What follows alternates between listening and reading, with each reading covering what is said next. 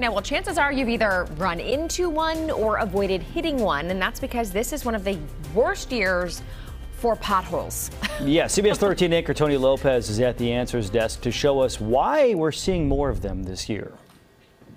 We knew this was coming. The Answers Desk did a story about this months ago. The expected rise in both sinkholes and potholes because of our massive winter storms. Yep, we knew it would be a bad year, but what we didn't know back then was where California and the Sacramento region in particular ranks when it comes to the number of potholes. QuoteWizard did a survey looking at car repair alignments, tire repairs, and the reasons why they were necessary.